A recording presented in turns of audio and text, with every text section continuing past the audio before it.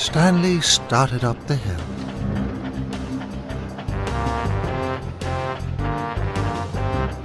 It was very steep. Stanley was doing his best.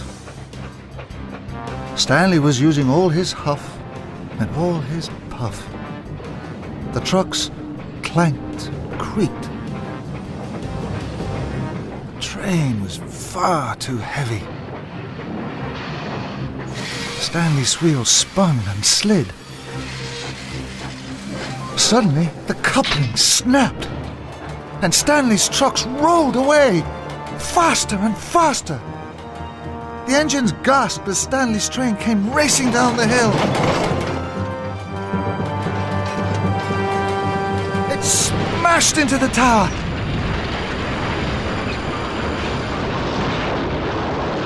As the tower crashed to the ground, bricks and dust exploded everywhere. All the hard work was wasted. The engines gasped in horror. And Thomas felt worst of all. He knew it was all his fault.